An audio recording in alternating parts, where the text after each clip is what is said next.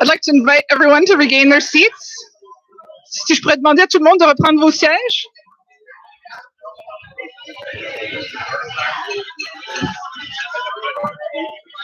Do you want this?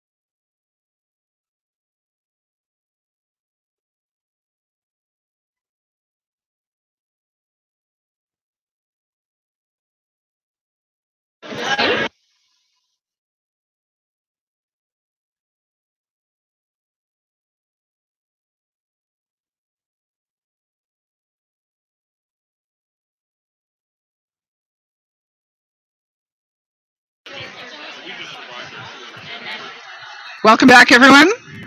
Re-bienvenue tout le monde. Hello, everyone. So you'll have noticed that I have magically transformed from Jonathan Bingston into Lise Brun. I'm a program officer with Carl. Bonjour tout le monde, je m'appelle Lise Brun. Je suis agente de projet avec l'ABRC, l'Association des bibliothèques de recherche du Canada. Et malheureusement, Jonathan a dû nous quitter. Alors, je vais prendre la relève pour l'après-midi. So I'll be assuming Jonathan's role for the afternoon. So you may remember that a few months ago, we put out a call for lightning talks, and we were very, very pleased with the exciting range of submissions that we received. And so I'm certainly looking forward to hearing about all of them today. And I'd like to just go right ahead and invite Corey Davis here to moderate this session. Thank you, Jonathan. That's what my notes say. I'm just following my notes here, folks. So thank you very much, Lise, and for all your hard work to make today happen. Very much appreciated. Thank you. And for all of you for coming back after lunch and joining us for our next session, which will be a series of lightning presentations that will sample current Canadian initiatives in digital preservation. We have a number of speakers, as you can see, down the table here. They will each have 5 minutes to talk about their particular initiative.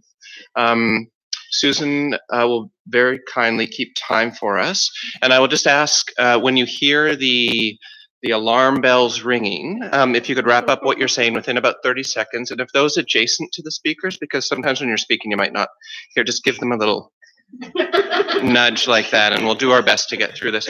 This is really intended to give us a sense of some of the things that are going on. We're sort of zooming down here to the local level. And it's really just meant to stimulate some conversations around particular initiatives. So without further ado, I will introduce our first presenter. Sarah DuPont is Aboriginal Engagement Librarian at the University of British Columbia in lovely Vancouver, who will speak about her work on indigenization.ca and pragmatic audio preservation with Aboriginal peoples. I'll turn the mic over to you. Right. Thank you, Corey. Can everybody hear me okay? Okay, great. My slides are up. Wonderful. So thank you very much for inviting me to be on this panel. As a Métis librarian, I'd like to begin by acknowledging being a visitor on the traditional unceded territory of the Ganagahakwe Mohawk people. and I would like to tell you on whose traditional territory I work in Vancouver. This is the traditional unceded territory of the Musqueam people, otherwise known as Vancouver, British Columbia, Canada. I really love putting this photo up to show you where we are because it's from the perspective of Musqueam. UBC is situated right there. And we interact with Musqueam on a regular basis, and it's that relationship that's so important to providing a good, solid foundation to the work that we do. Specifically, I work at the Huihua Library, which to our knowledge is the only Aboriginal branch library at an academic institution in Canada. It's part of the First Nations Longhouse. And I also work at the Irving K. Barber Learning Center, where the Indigitization program is situated. So I'll tell you a little bit about the digitization grant part of the program really quickly, and then I'll move over to the preservation pieces in more depth. So the program is a partnership with Indigenous communities that offers a pathway to start doing digitization work on the terms of the First Nation. They invest up to $10,000, and the Irving K. Barber Learning Center gives up to $10,000, and we work together to offer a pathway forward. It includes equipment, training that demystifies this work, and discussing ideas and suggestions for some of the larger information management decisions. These include culturally appropriate access policies and long-term storage. An important thing to mention here is that there is no requirement for these files to be made accessible to the general public. So this is exceptionally uncommon for digitization grants, but it is the most important point that has made this program a success. So we don't have collections that we steward for these participants. Oh, I've lost some slides. Okay, they're just not there. Okay, so the impact to date, 44 projects, about 11,000 audio cassettes have been digitized in the province of British Columbia, and just shy of $400,000 in grant funding. So what happens during training week is everybody comes down. We usually have about 6 to 8 projects that are represented by 1 or 2 individuals. And we show people how to do this work during a training week at the Museum of Anthropology. Here's Jerry Lawson. He's the Indigitization Technical Lead, and he's teaching us how to do everything from working with those really difficult shells on audio cassettes that don't have screws and you have to crack them. Those ones are tough. To how to organize the digital files. Oops. And we also teach people about environmental conditions and assessments, and some basic special processing of damaged physical materials. So some of the challenges. These materials, analog media materials, are irreplaceable. They are usually the only copy, and they have very important recordings of elders telling stories, traditional use stories, sometimes in First Nations languages, sometimes not, but always incredibly valuable content. Trust is not always immediate towards academic, and I'm going to throw in government institutions as well. There's no public access to the content. It's not possible because of this lack of trust, until nations have time to decide what, if anything, can be made publicly accessible, to whom and when. The urgency to make the content accessible to community leaders is incredibly important.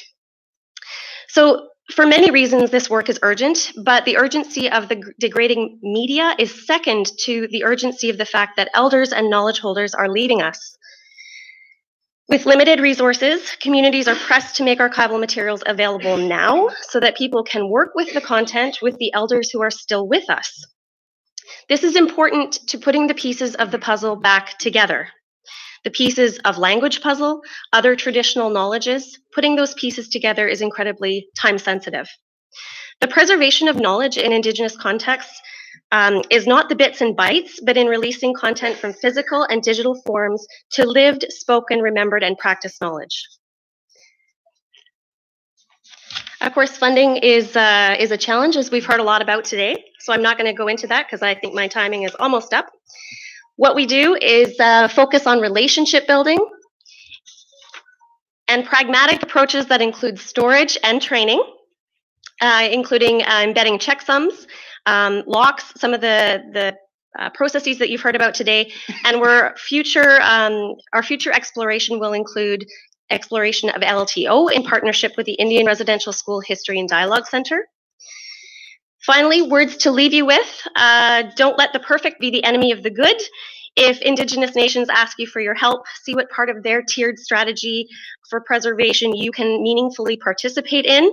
Maybe it's working to identify a strategy, maybe it's a storage agreement for hard drives, or maybe it's helping them identify a dam. As Lisa stated this morning, we are stronger together. Thank you.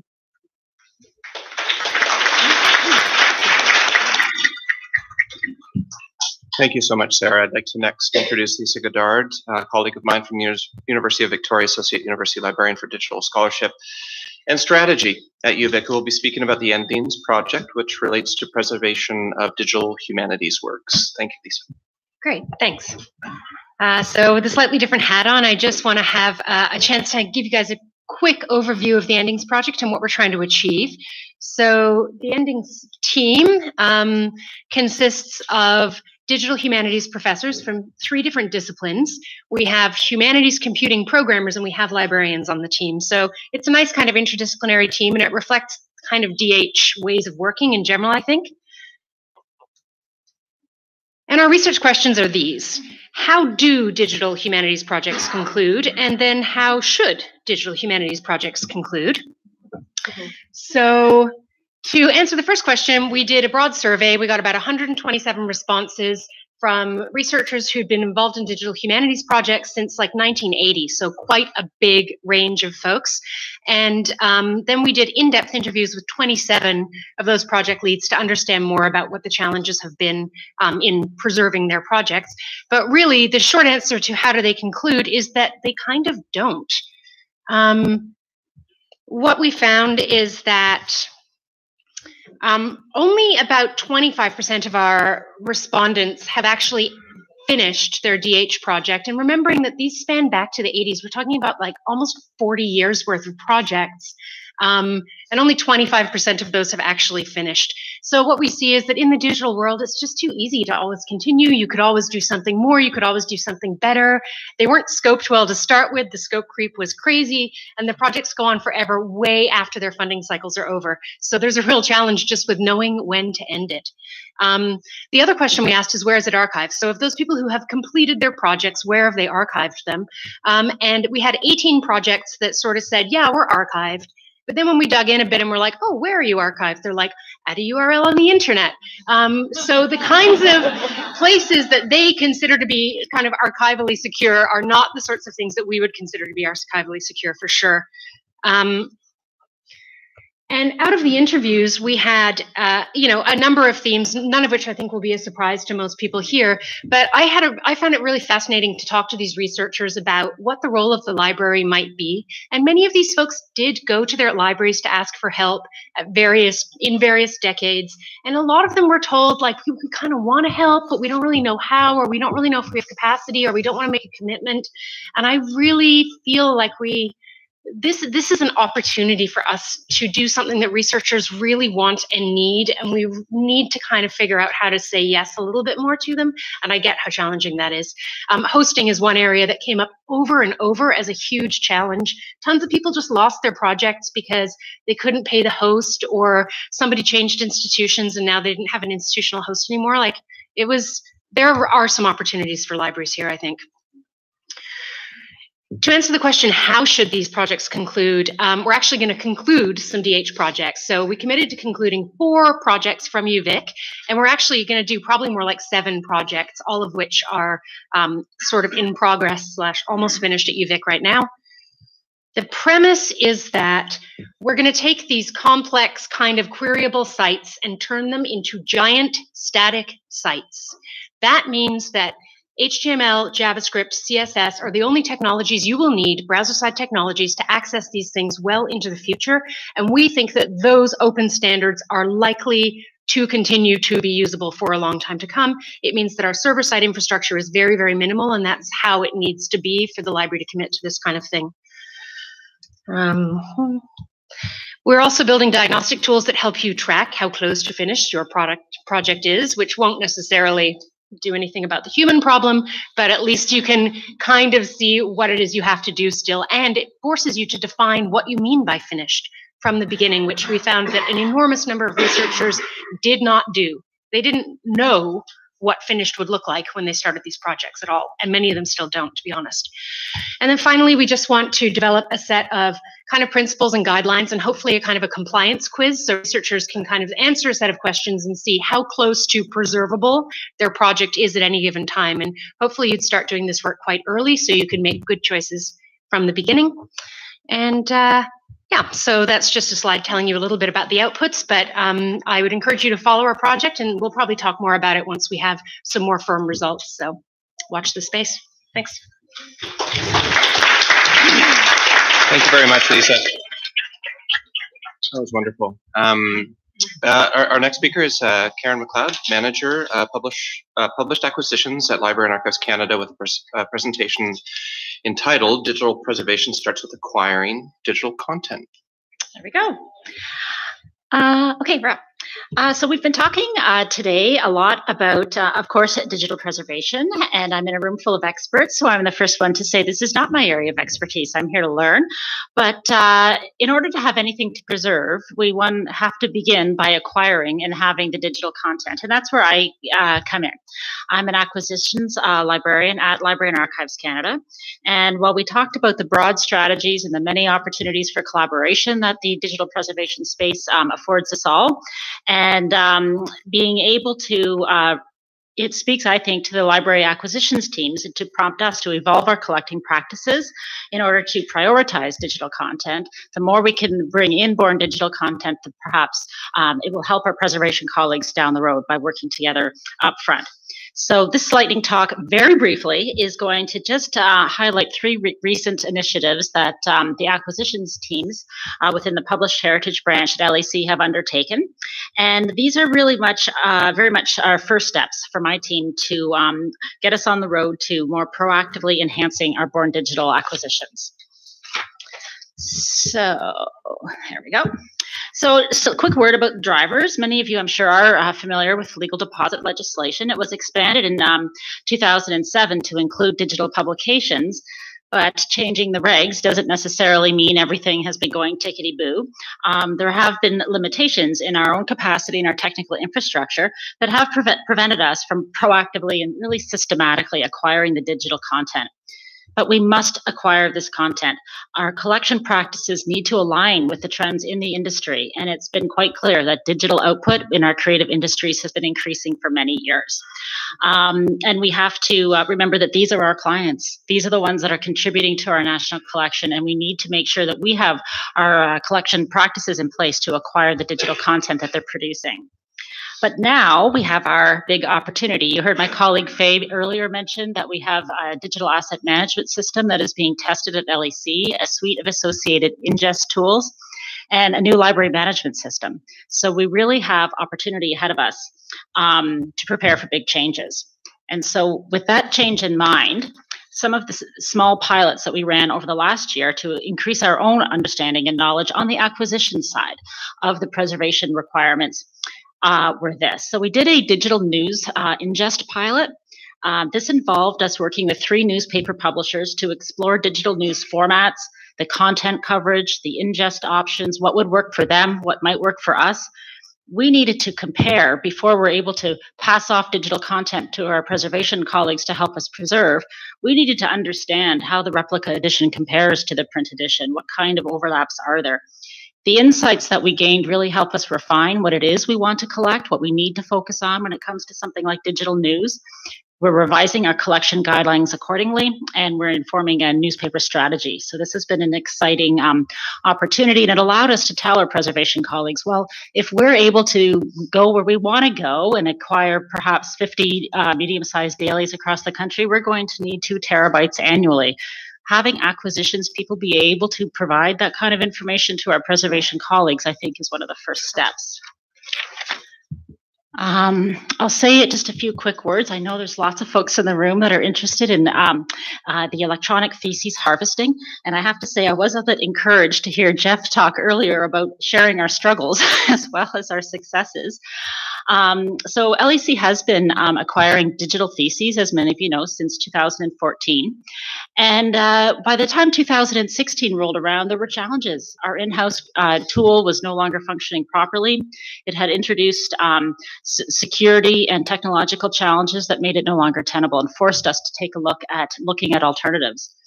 But not all digital ingest pilots are smooth, and they're not all success stories. So after exploring an open source tool and realizing and learning the hard way that it wasn't working the way that we needed and that our clients needed, we have now got a new way forward. Like, it's again using the digital asset management system that we've talked about, and we have a long-term solution now for the Theses Canada program. And I'm really happy to report that the testing is so promising, and it's well underway. We are currently working with 25 universities. Some of you perhaps have already had your calls from Arlene Wetter, our theses librarian, and we're looking forward to resuming those harvesting activities in the spring. Where am I going here? Okay, so the third pilot that we've done is we've tried to focus on targeted outreach to the creators of digital publications and musicians. And when we're seeking to increase our digital acquisitions, we need to reach out to these content creators because some of them have different needs. They have different opinions. One component of LEC's new publishers outreach strategy really focuses on this notion to deepen relationships and increase our own understanding of how digital content is created in the industry. It will ultimately help us fill gaps. And I have been really benefited by, meeting with folks like the guy in the picture there, who was telling me in no uncertain terms that we need to change in order to acquire digital music. We have to look at things like acquiring individual songs, not albums, that the term album is old news. Like, there's some interesting things that we need to learn from the creators of digital content. So just a final word on collaboration. It's so key between acquisitions and preservations, professionals, of course. The partnerships between universities, governments, and more private sector partnerships, I think, are something that we would like to explore. And the content creators being in the middle of all of that. So that's just a little bit of a glimpse of how acquisitions at LEC is trying to move into the digital preservation space by acquiring digital material. Thanks so much, Karen, and you've provided a lovely segue to, yeah, thank you. I know the challenges that Annie Murray at the University of Calgary is tackling right now, she might not think that albums are old news, and I think we're going to hear about her new news here. I'd like to next introduce Annie Murray, Associate University Librarian for Archives and Special Collections at the University of Calgary. She'll be talking about, the title of her presentation is Rock Music, a Digital Preservation Gateway Drug. Okay. This is the lightning-like story of an archive that has been a catalyst for some fairly significant curatorial and preservation developments in Calgary. In 2016, we announced that we had begun to acquire the archive of Capitol Records Canada and EMI Music Canada. And by the end of that year, we had begun a project with the support of Andrew Mellon Foundation to investigate methods to preserve the audiovisual components of this archive. And then we received further funding from Mellon to keep going with mass migration of the audio and a portion of the video. Until this point, digitization projects in Calgary had been primarily imaging projects for archival and special collections material, often approached one grant-funded effort at a time. Well, this is not that different. But gradually, digital collections had been consolidated into a mostly common look and feel content DM instance.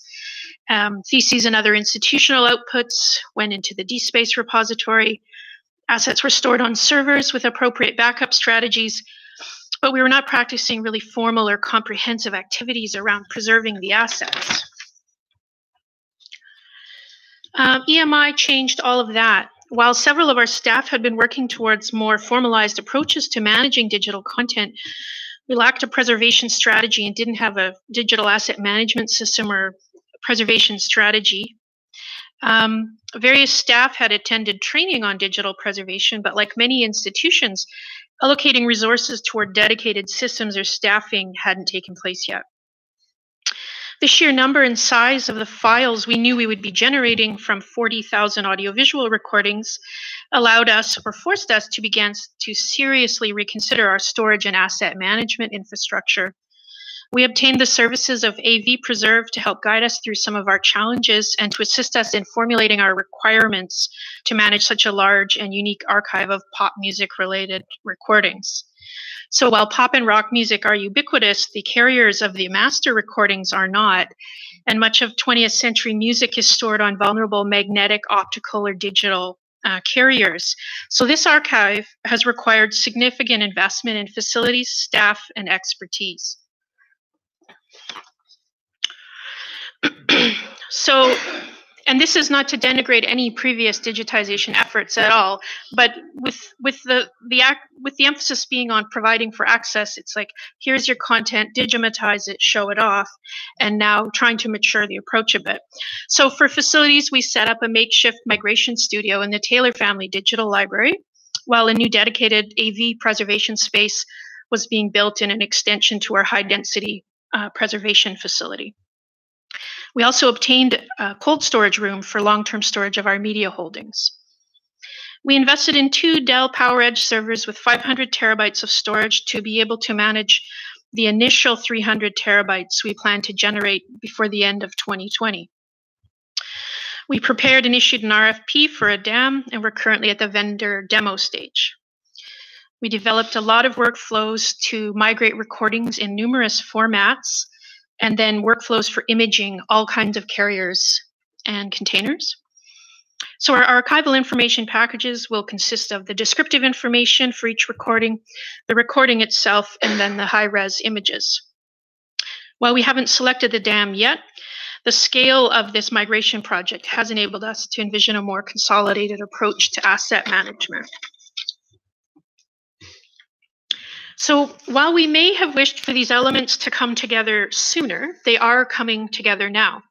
And we have pop and rock music to thank for making us getting real and serious about digital preservation at the University of Calgary. You're welcome. We are preserving Glass Tiger. And I will say that my role in this is curatorial primarily, so I'm sort of the loud client who needs these services rather than the skillful person who's implementing them. Thank you.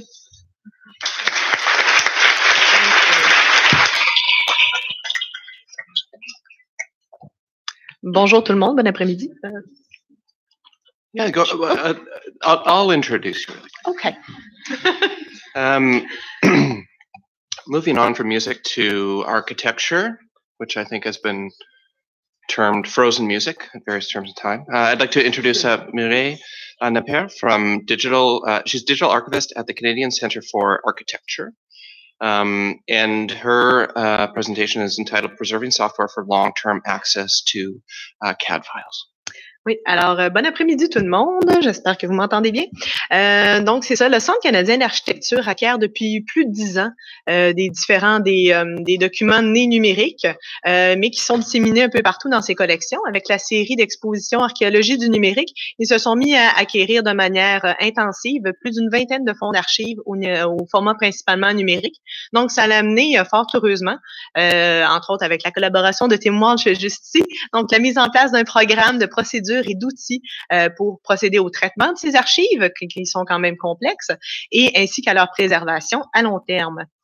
Donc aujourd'hui, je vais vous parler un peu des les logiciels parce que justement, on veut pouvoir accéder à ces documents-là à long terme, on veut pouvoir les consulter et il y a un gros problème avec les logiciels de CAD, les logiciels de dessin assisté par ordinateur, c'est qu'il y a une énorme variété dans les années 90, une grande quantité aussi de versions différentes.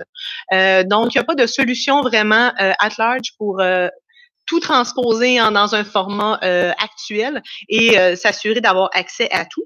On veut aussi être en mesure d'accéder aux données d'origine telles que conçues par l'architecte, le dessinateur, parce que c'est avec ça qu'on peut voir c'est quoi son processus de travail. Donc, on a tout ce pan-là.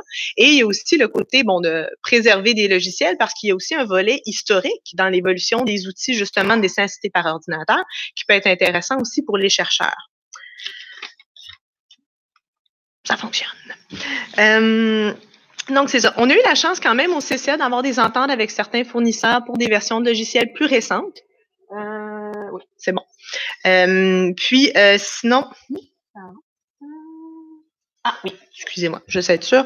Donc, c'est ça. Par contre, pour une certaine balance, on a eu la chance aussi d'avoir un partenariat avec l'American Institute for Architects qui nous donne accès à une large collection de logiciels qui datent des années 90 et du début des années 2000. Donc, on procède à une capture de ces logiciels qui sont surtout sur des supports, des disquettes 3.5 pouces et 5 pouces écart. On a la chance d'utiliser un contrôleur qui s'appelle CryoFlux qui permet donc d'ajuster en fait la lecture des disquettes selon leur type de formatage. Et on procède à tout ça dans un environnement BitCurator. On procède aussi à la documentation des logiciels, donc comment ils fonctionnent, comment ils doivent être configurés, c'est quoi leur licence. Et on inclut tout ça, donc on ramasse un maximum de métadonnées qu'on met dans notre système, dans notre base de données de traitement. Et et c'est ça, donc on procède en fait, on inclut donc les images disques, la documentation dans les paquets cibles qu'on met dans Archivematica pour la préservation à long terme et la réutilisation. À noter qu'on procède à pour la stratégie de préservation de ces logiciels-là, on est au niveau des bits, donc on s'assure de la fixité des empreintes ou des checksums sur une base régulière. Donc, qu'est-ce qu'on aimerait faire dans le futur pour réutiliser tous ces beaux logiciels qu'on capture? Donc, l'idée, ça va être d'avoir des machines virtuelles où on va configurer les systèmes d'opération avec les logiciels pour pouvoir donner accès aux chercheurs aux différents fichiers dans leur contexte d'origine.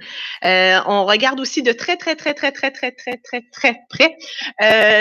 l'évolution des travaux de Emulation as a Service Infrastructure de l'Université Yale, qui est un projet qui va permettre de constituer des bibliothèques donc de systèmes d'opération avec des logiciels. Donc, ils sont un peu à une phase bêta, mais je vous invite fortement à voir leur progression aussi. Voilà, je pense que j'ai manqué un petit bout, c'est ça. Et aussi, c'est ça, un des autres éléments, en fait, aussi qui est très délicat, c'est tout ce qui est licence et droit d'auteur par rapport au logiciel, qui est un des gros problèmes. Il y a quelques semaines, l'association des Research Libraries, donc la maison mère, si on veut, a publié un guide des meilleures pratiques que je vous invite à consulter, donc qui est guidé effectivement sur des bases légales plus américaines que canadiennes, mais qui indique c'est ça, les meilleures pratiques pour faire une utilisation selon l'usage équitable, le concept du fair dealing.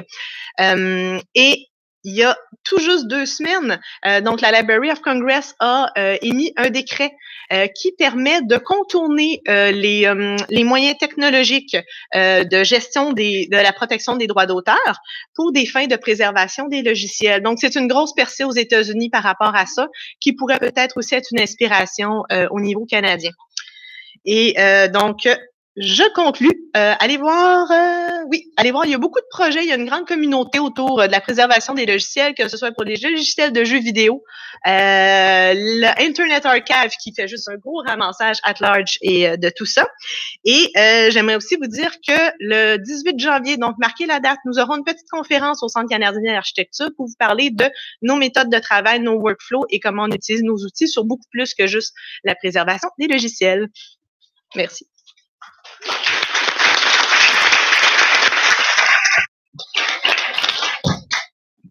Thank you so much, Maria. Well, you're also well behaved. Thank you so much for getting through your presentations the appointed time compared to the last panel.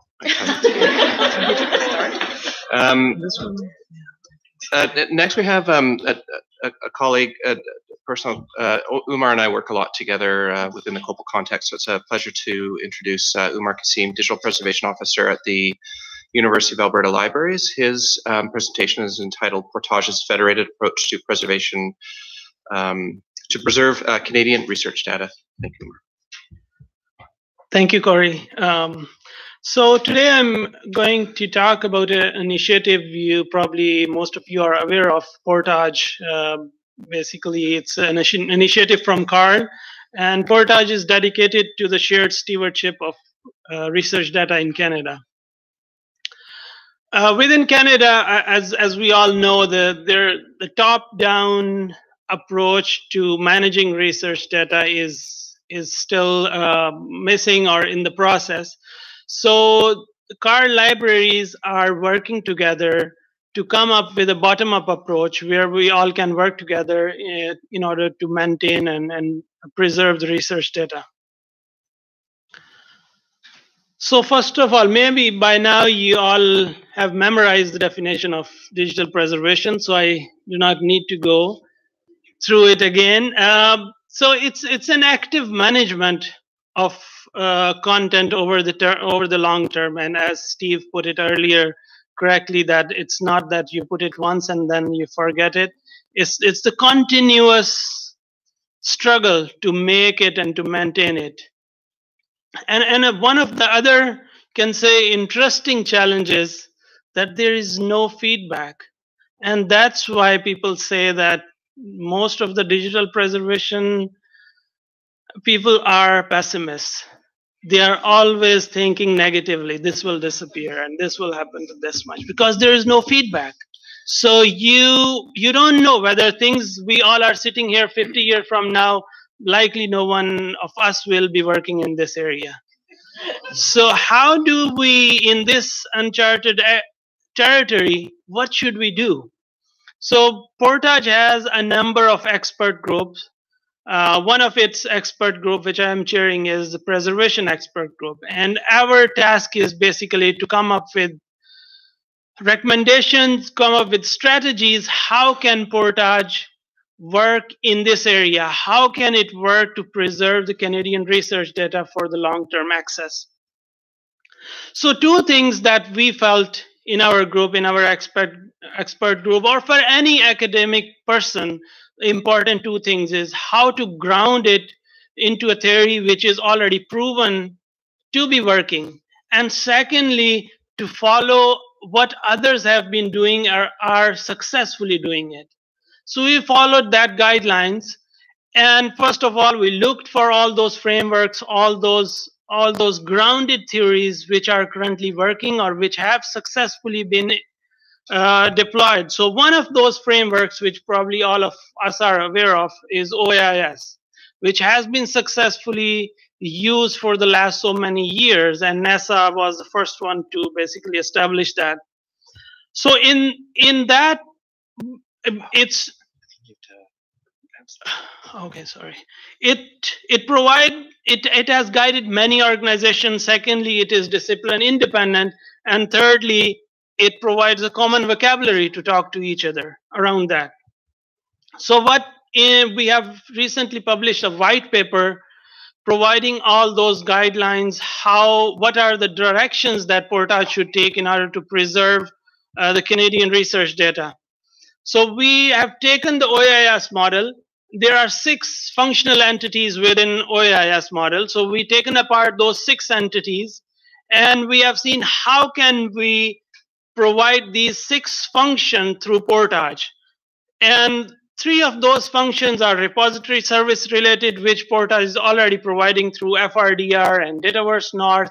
So access, ingest, and data management, these functional entities already are being addressed. The 2 remaining preservation services and planning and monitoring are the ones which we have to tackle in the next little while. So in preservation services, it's mostly about preservation processing and as well as archival storage, and in planning and monitoring, basically overviewing all the things that are happening within the preservation of research data. I'm running out of time. So one is we have grounded this into the OAIS model, and second, looking around the globe. Are other people doing something similar? So what we have seen is, Corey and I were at a conference and we met with folks in UK and in Australia, and they are doing quite similar things. It wasn't a surprise to us because we were thinking we are using this model. So UK's JISC has this UK Research Data Shared Service, which is very similar to what we are proposing that Portage should do. And the Australian National Data Service is also providing a similar approach. So as a next step, basically, we have a plan to, in the next 2 years, we have sketched a a plan what to do in the next 2 years. First, building a common understanding of basic digital preservation requirement. Our hope is to come up with a working group with higher level managers within university administrators who can sit together and who can provide us the guidelines around, come up with consensus around the requirements. Once we have those requirements, then we focus on partnerships and working on basically coming up with agreements and how different organization can work together in preserving, because preservation costs a lot as compared to if you are just talking about access, which is shorter term. So who will be paying, how this will happen, and then unifying messages, not only car libraries, but Compute Canada, RDC, and all those bigger players who are in the room for digital preservation, how we can unify the messaging so that any funding that comes which support a similar, we travel on the same route in the direction. And lastly, not least, the articulating the core competency, providing training and guidance to all those who are newer in this field, so that we all can come together to basically travel through this difficult and very challenging journey. Thank you. Thank you so much, Amar. Thank you. That's wonderful. Next up, we have Tim Walsh, Digital Preservation Librarian at Concordia University Library. His talk is entitled Bulk Reviewer, a software application for managing sensitive information in digital archives. Tim, over to you. Great, thank you. So I'm going to talk today about Bulk Reviewer, as Corey said, an ongoing project that I started this summer as a fellow at the Library Innovation Lab at Harvard Law School. The idea for Bulk Reviewer came from my own experiences implementing digital preservation workflows at the CCA with Mireille and others, as well as conversation in particular at the 2017 BitCurator Users Forum in Chicago, where it became apparent to both me and many others in the room that we had a common gap in our processing and access workflows relating to the discovery and management of personally identifiable information, or PII, and other types of sensitive information in digital archives. There's many types of sensitive information that might be present in faculty papers, business records, research data, and other types of assets in our care. And some of these, like national identifiers, that's not a typo for social security numbers, by the way, which I'll get to in a minute, credit card numbers, phone numbers, email addresses, we're used to thinking about these things as potentially problematic. But there are others, like internet history and GPS data, which are perhaps less obvious, but also important, especially as more and more computing and communication happens on mobile devices, and as data from those devices begins to enter cultural heritage institutions. So in addition to any legal requirements that they must follow, libraries and archives have a responsibility to conduct good faith screenings for such information, but there presently exists little consensus for what constitutes a good enough screening. In practice, and this is pretty well documented, this means that the presence or even potential presence of sensitive information in digital archives can have a freezing effect, keeping collections essentially in our backlogs and out of our users' hands. This is in part because identifying such information can be difficult, since most digital archives are messy, unstructured data encoded in a wide range of often obsolete file formats. However, it's also, and maybe primarily, because the existing tools in this domain, things like Bulk Extractor and Forensics Toolkit, are actually designed for police and forensics investigators, not for librarians and archivists, and they don't actually satisfy our list of user requirements. For instance, these tools can be very effective at finding sensitive information, but don't include functionality typically for then taking action on the offending data so that the broader set of files could be shared with our end users. So this summer, with 11 weeks of dedicated time due to the generous support of the Library Innovation Lab, I began building a free and open source software application to try to fill the gap. So between June and August, I created a functional prototype of Bulk Reviewer using technologies like Django and Vue.js. And this prototype allows users to scan a directory or disk image for various types of sensitive information, and then review the results, generate out reports, and create file exports which separate out problematic files which might need to be run through, say, redaction software like Acrobat, from those that are free of problems. And here you can see a screenshot for the current browser application, as well as a small screenshot from the GitHub repository, showing the many open issues representing hundreds of hours of development work still to be done. And I'm currently in the process of planning this work, and in the meantime, continue to sort of make improvements on the prototype. But talking about the development roadmap, this is essentially the plan. First, I want to get Bulk Reviewer to a stable release that can be shared, tested, and put into use by libraries and archives doing digital preservation. So this work to get it there includes improvements to the scalability, security, and user experience, as well as expanding the types of information being looked for, improving the quality of results by routinely OCRing files prior to starting the scan for sensitive information, and making Bulk Reviewer fit for a Canadian context by adding scanners for social insurance numbers, adding translations, and improving the quality of results for non-English source files. Most of the existing open source software utilities, many of which Bulk Reviewer uses under the hood, they essentially all come from the United States. So they have a very Anglo and very American focus that we need to actually put resources into changing. Then at a second stage, I'd like to experiment with adding a machine learning layer to Bulk Reviewer with the intention of making the results more context aware, reducing the number of false positives, and prioritizing likelihoods by their risk for the human that's sitting down and actually doing the work with this tool. This isn't without its difficulties, including finding or creating representative test data to train a machine learning algorithm. So I look forward to going to the IRB with that one.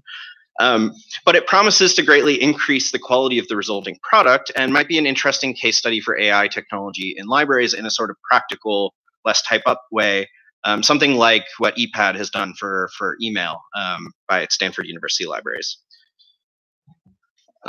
All of my work on this project is free and open source and available on GitHub, so please check it out. If you have any ideas or questions, I'm always interested in hearing them.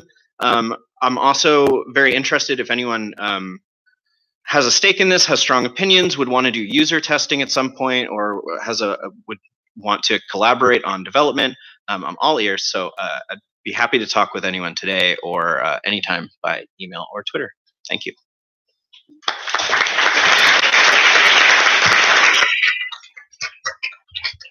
Thank you so much, Tim. Our last lightning talk before we enter a period of discussion is from Jess White, who is digital asset librarian at the University of Toronto, and she will be talking about floppy capture.py, automating forensic disk imaging for accuracy, efficiency, and data reuse. Over to you, Jess. Yeah, can I go to slide 1? Thanks. Okay, so today I'm just going to talk about a small automation script that I wrote to fix what was, to me, actually a pretty big problem. So some context about me. I don't like doing things twice, and I really appreciate consistency. So what the problem I'm about to describe might not seem like a big problem to you, but it felt like a big problem to me. Okay, so what was the problem? First part is we have floppy disks. They're in general collections, special collections. They're everywhere. And as I'm sure you all know, they're not the best storage medium. So I image them, or a student images them.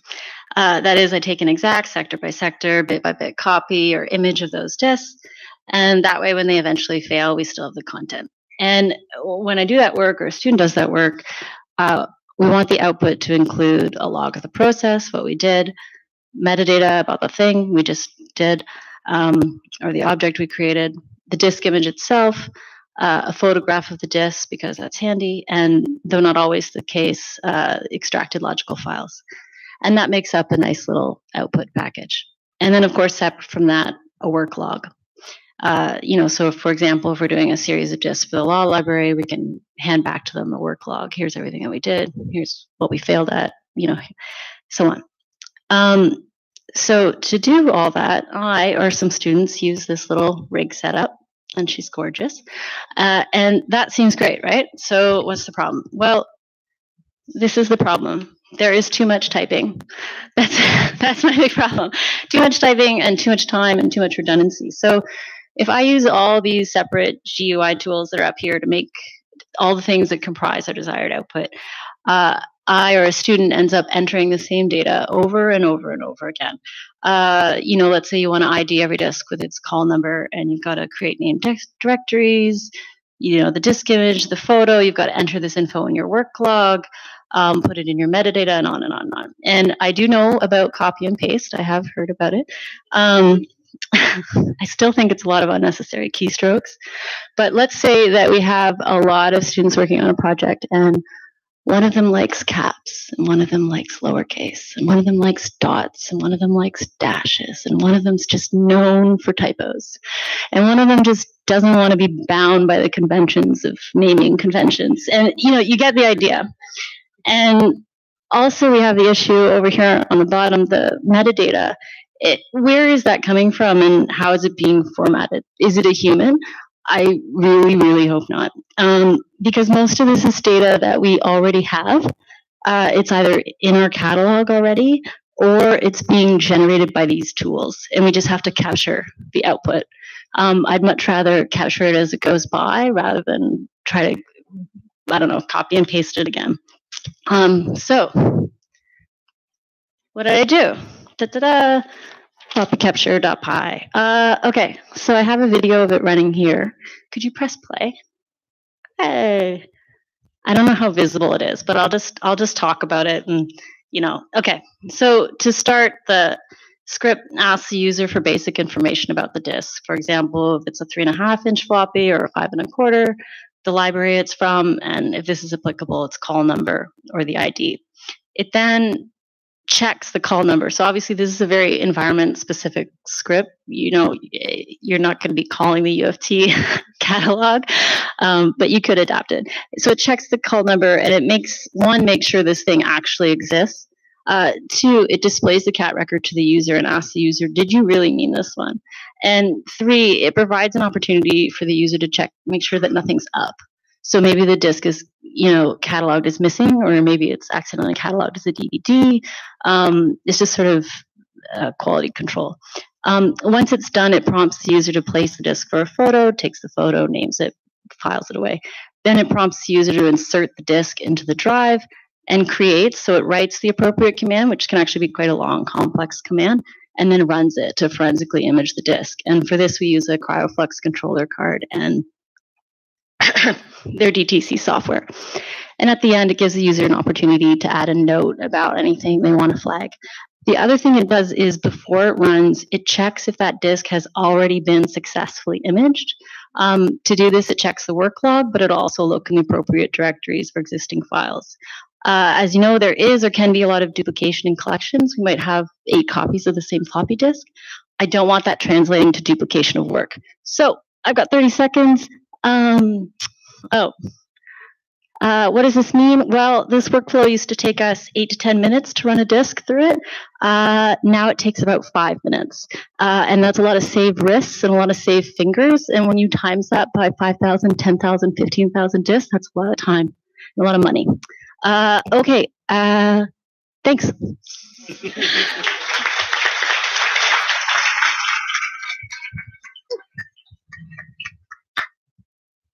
Well, thank you to all of our speakers. The amount of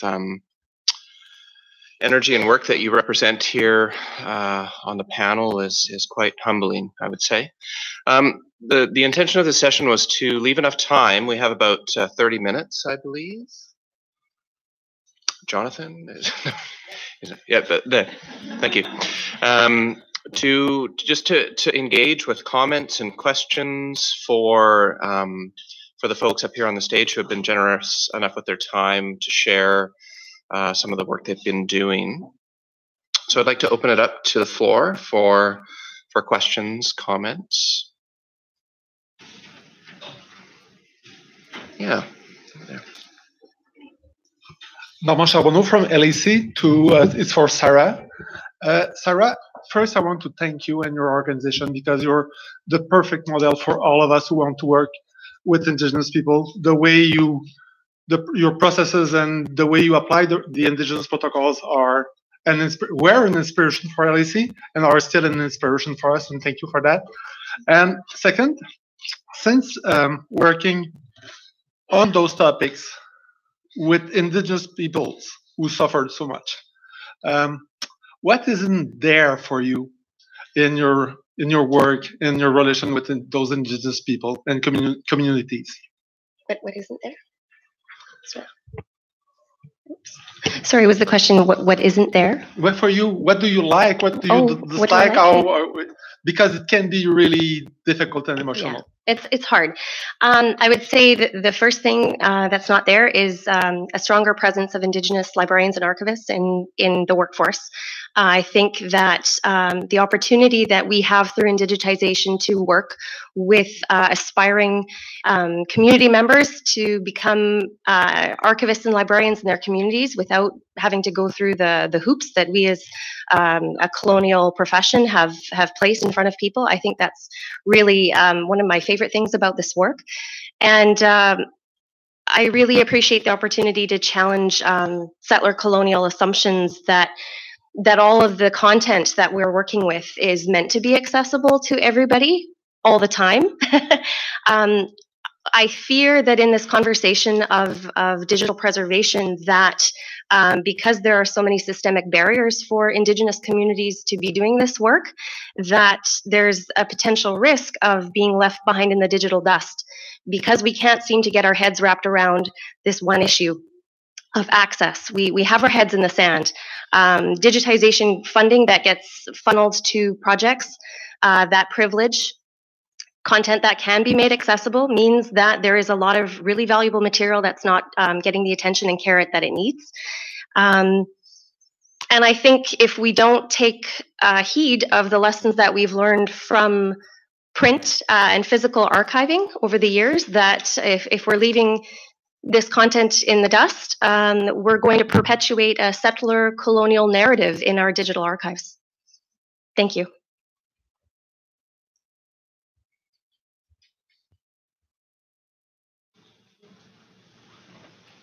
Can I ask a question?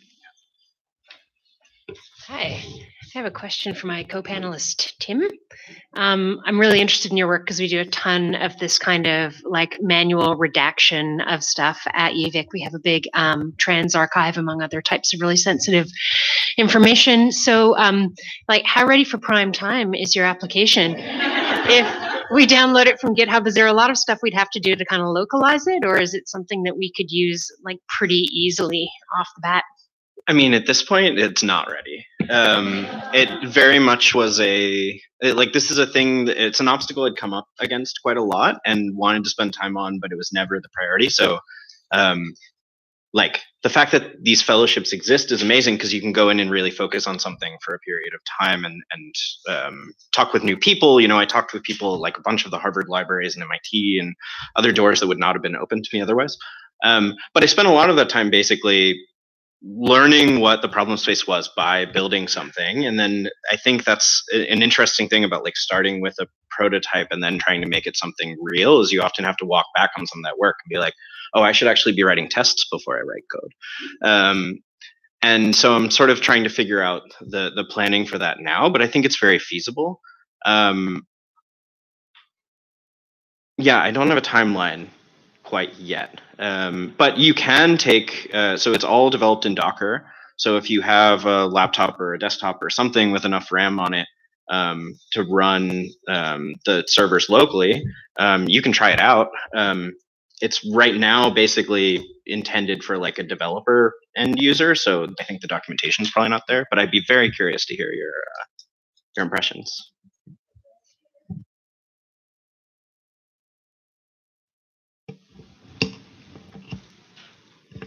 I kind of want to basically ask you the same question, Lisa, and say thank you for that work because, holy Moses, man, that's a real issue for us. And I'm interested, I guess, to ask a useful question. Like, what have you seen in terms of your interviews or your questionnaire in terms of what digital humanities projects that you engaged with have tended to be more ending suitable?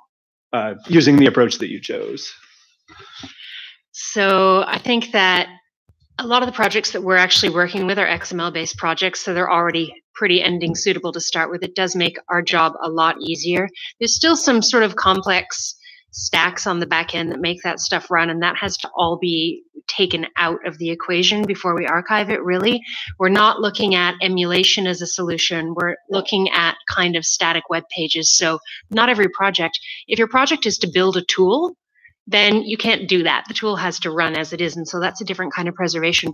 But I think there are a lot of projects in the DH realm and in other realms that really are just like a back-end database of information with a bunch of websites on the front end, and those could be flattened into more static projects for preservation. And then they're also, easy to use with web archiving tools and other types of things that don't care for complexity.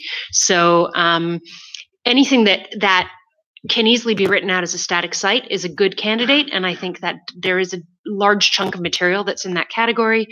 Things that are intended to be tools, more challenging, and I would say not really within scope of the project that we're doing now. Yeah. Have you considered, presumably for those things that are a lot of XML and then they're being migrated to static sites, there's a state either at the beginning or sort of when you're halfway to getting it to a static site where it would actually be like a nice data set or like a nice research data set that could live like that too. Have you guys investigated that? One of our principles is to actually take any data sets that could be useful as standalone data sets and make them available alongside the website. So the PIs tend to want the website to be there, right? And a lot of the contributors want the website to be there.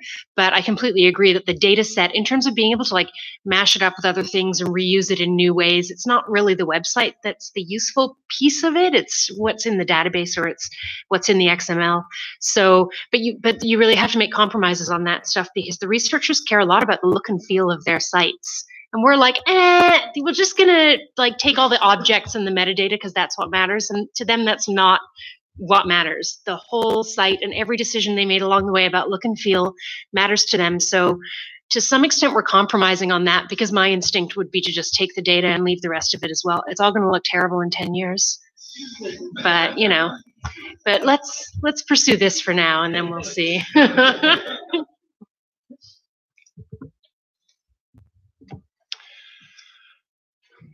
I have a question for the panel to consider, and also for everyone in the audience considering the day here. We're all doing such a, there's a lot of really amazing work happening at the institutional level and at the project level. I'm wondering if folks might reflect on what we could be doing at the national level. I mean, selfishly, I'm thinking at the regional level, but at the national level to support these kinds of efforts, or even just sharing out more of what we do in our individual institutions. Are there any thoughts on what kind of nationally coordinated strategies might resonate with the kind of projects that you're doing?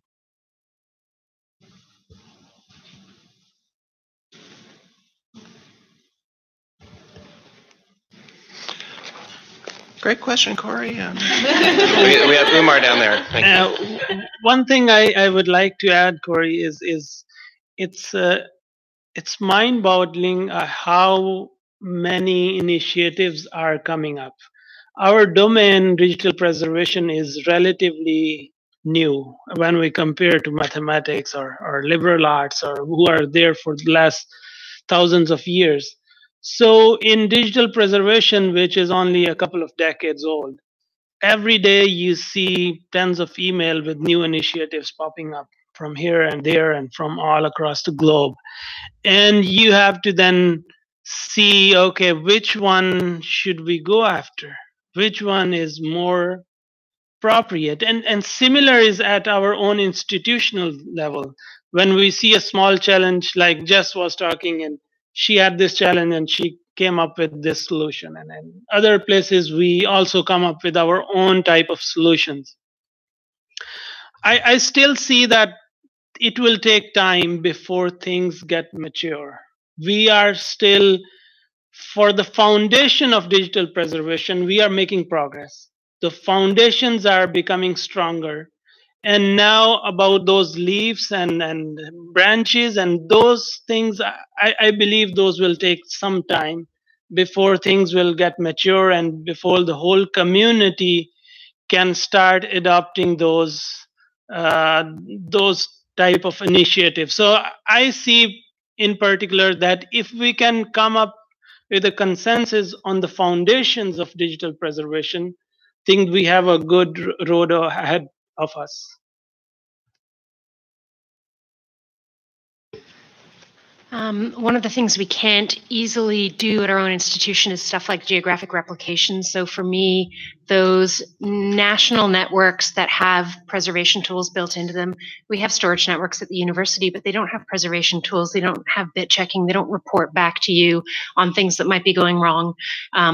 So national storage options that I know are going to be really kind of replicated in a variety of places, especially since at UVic, as you know, Corey, we're in a deathly earthquake zone. So it's not a great place to be have the only copy of something. We really want to be able to replicate that stuff. So those like infrastructure for preservation storage with real preservation tools on top of it is something that would be hard for us to do at an institutional level. I think that's really a place that we need to do it like regionally and nationally.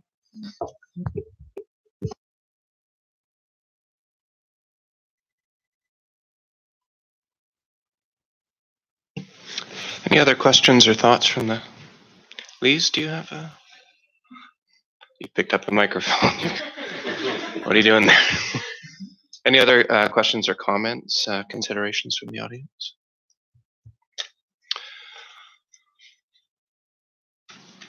Okay. Well, I'd like to thank the panelists once again for sharing. And thank you.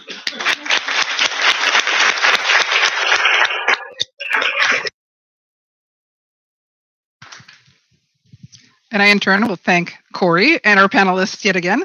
And just let you know, we do have a break timed in right now. And I expect that you'll all be reflecting on that last question we just heard, which is one of the questions on the table discussion sheet. There was a sheet placed on your tables this morning with a couple of questions. And we actually have another sheet of questions that were meant for this afternoon. So those will magically appear on your tables during the break. And you're welcome to, I don't think you'll be able to answer all of them, but we look forward to your thoughts on all of them. Please write stuff down. There are some little notepads that the hotel has provided. We also have some larger lined ruled paper. If anybody really wants that, I can get you some. But for now, there's coffee, and I believe there are some snacks outside. We will come back a little earlier since we're leaving a little earlier. I don't actually know what time it is now. So we could come back at 3? All right, let's come back at 3, and we'll get some table time, and then we're going to have Cliff give us some comments at the end of the day on what he's thought of our various presentations.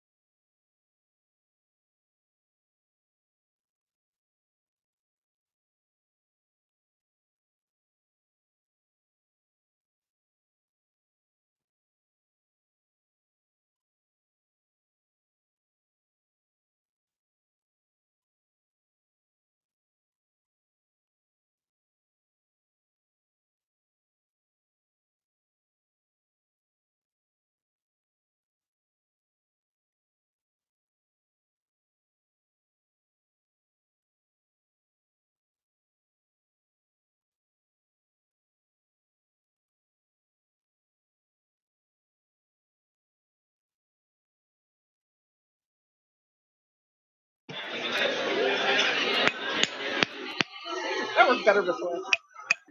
Is that even on?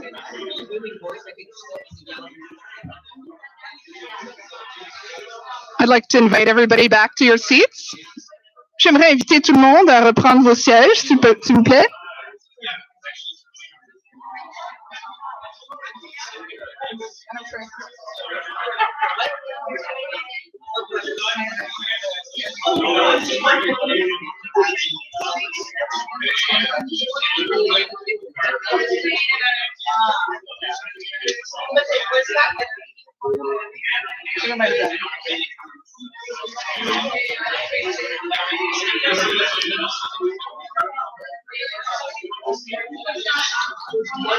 The sooner we start, the sooner we end.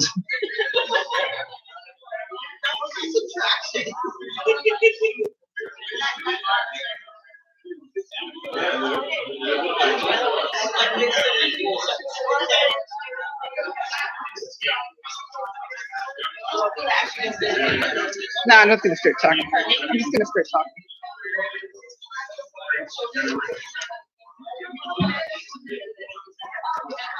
Okay, so thanks everybody. I hope you all had some coffee and are ready for some discussion.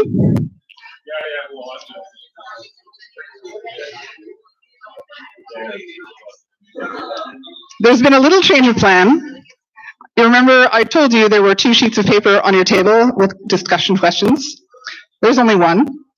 We decided to give you a much simpler charge. You'll see on the screen. We've kind of boiled it all down based on what we've heard today. And so the question now is a 2-parter. What do we need to be doing now to address the gaps and build on the successes that we've heard about today?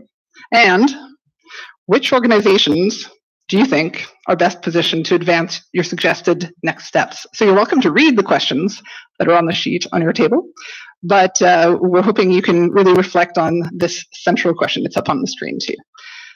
And so we're going to give you about 20 minutes to talk at your tables, and I've asked Corey to come up after that and moderate some responses from you. There's no pressure to absolutely report from every table on every question or on the whole question. And if you migrate to different kinds of questions, that's also okay. We're totally into iterative thinking here. So yeah, 20 minutes starting now. Oh, hold on, a question. Sorry, it's just a clarification question. When you say we, is we Carl members, is we research libraries, is we a broader thing? I would interpret that however you wish, but it could be as broadly as you like. Yeah, how's that? Any other questions before we get going? All right, thank you. I'll just say just one really quick comment. Sorry. Don't be afraid to think totally outside the box and have fun with these. We'll have volunteers reporting back, but I may call on you if there's sort of a deathly silence for some of the questions. And just reflect on the information that Grant provided this morning in terms of the gaps that were addressed in the survey. It's a good. Yeah, I'll wander around if folks have questions or anything. Thank you.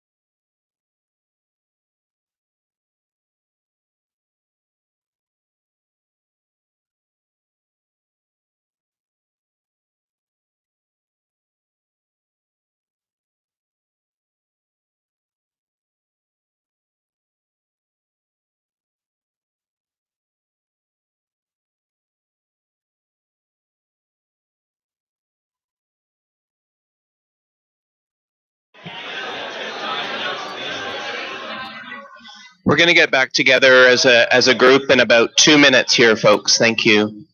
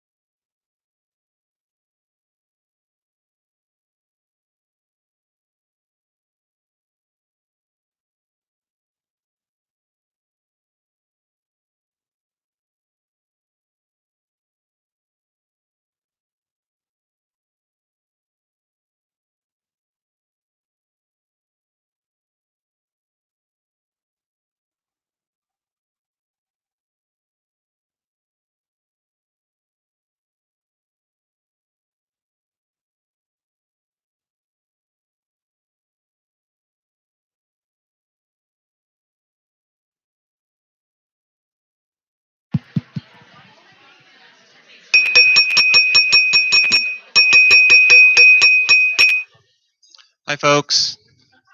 Thank you, Jonathan, for teaching me the spoon trick.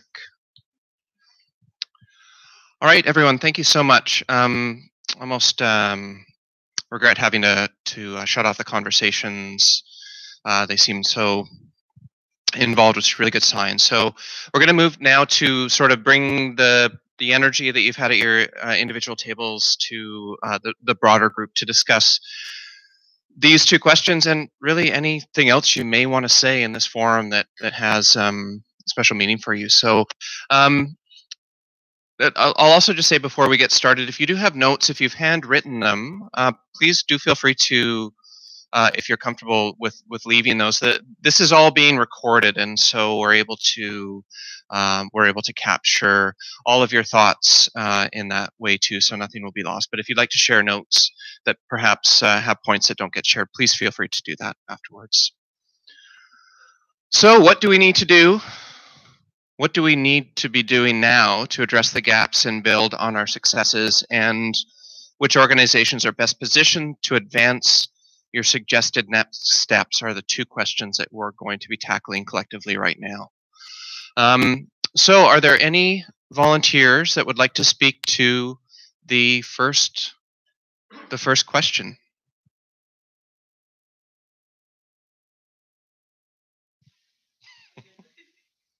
Umar, yeah. So there's microphones at your table if you'd like to speak into those, just so that we have for the live stream and for the recording. Thank you. Thank you, Corey. So addressing the gaps, we basically discussed about the gaps that the survey identified, and we looked at them in the morning.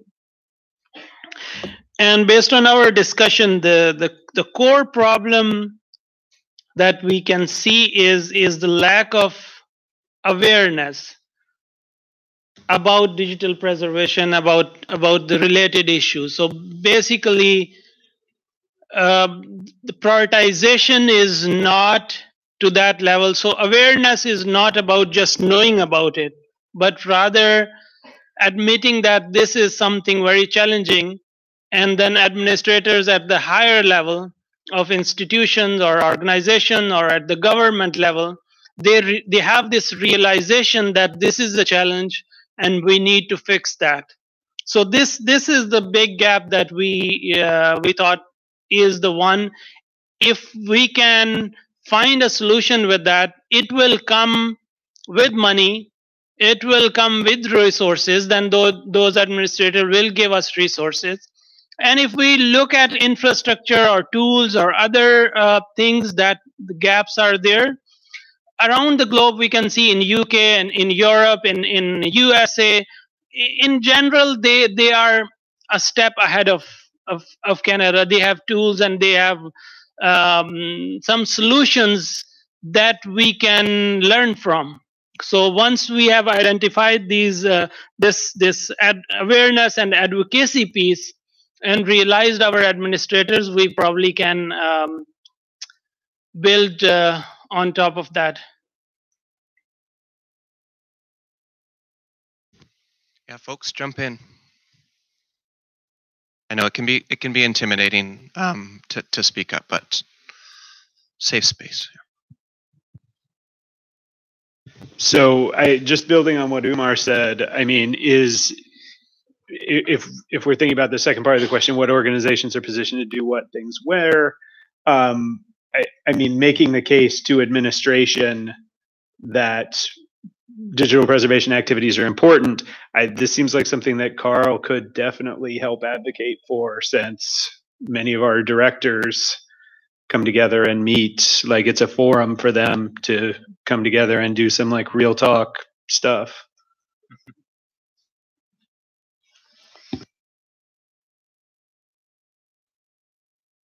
I was about to call on you, Claire. Thank you. And I'm only speaking because I was the one who agreed to take notes, that's all. Not because I had any good ideas.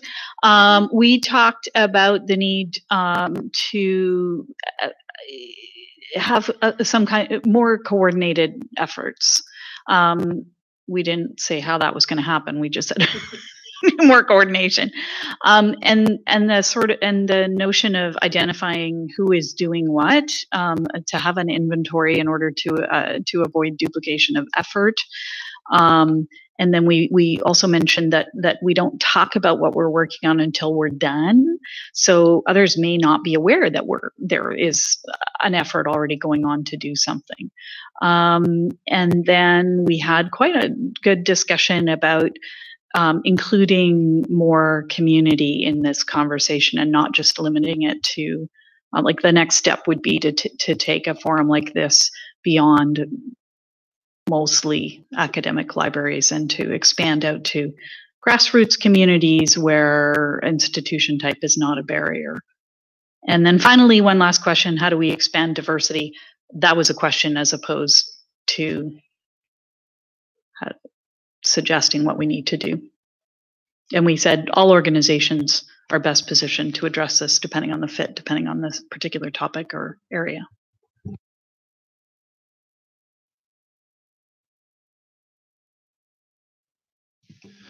So at our table, we have a two-world problem. And half the table's from Karlovia, and the other half is at a private institution, Canadian Center for Architecture. And so I think, to summarize maybe something of what we talked about, is that the Venn diagram of organizations with which you interact sort of maybe doesn't intersect all that much, except at days like today.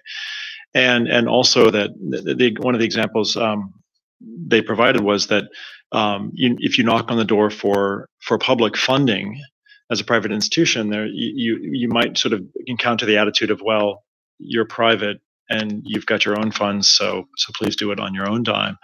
And so that doesn't really put us very well in terms of working together. So towards the end of our conversation, this sort of this half-baked idea, and it sort of addresses both parts of the question, is we often, our first impulse is often to form an organization to do something, or to sort of create a sub-organization within an organization. And that is often the right thing to do, and it has a lot of strength, and I think we know that. It also creates a lot of overhead, and there's a lot of governance. And so one of the suggestions in terms of addressing gaps and building on things is, could we figure out ways to, this is going to sound very heretical, sell things to each other, sell services to each other, because a financial transaction bridges the gap between sort of different universes better than sometimes organizational structures could, because of our funding models, because of provincial boundaries, and so forth. And so if someone's doing something that's really successful, especially if it can be sold in a quantum that can have a price put on it, storage is a really obvious example, but there's other things we do. Would there be any benefit to helping us move forward to figuring out how to sell services to each other? Because that's, of course, what vendors are going to do. And so it's a sort of a way to outmaneuver that too.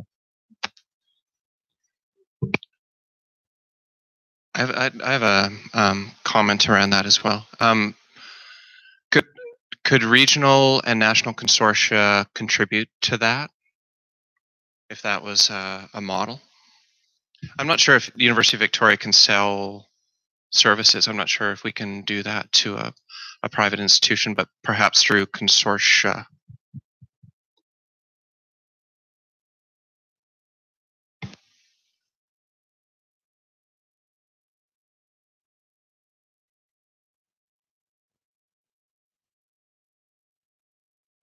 Well, I mean, I don't. I think the short answer to your question is yes. They'd probably be better positioned to do it because you can set them up differently. And I maybe disagree just because I think by nature libraries are not meant set up as things to sell things. And I understand there's a lot of great logic. I mean, it makes a lot of sense what you're saying, but at the same time, just setting up, so much of what we've talked about today is having difficulty setting up an infrastructure, and setting up an infrastructure for selling things. I don't think is a new. I don't think it's just making another problem, or it's reframing a problem that we already have. I think, from my perspective. Thank you for that. Other comments?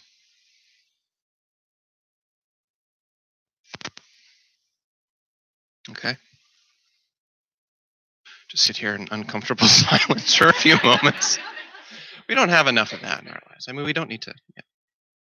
I'm just gonna call on a number of tables, just so that not to, feel free to pass, but just because I know that there were some very good conversations happening, and just encouraging people to share a little bit.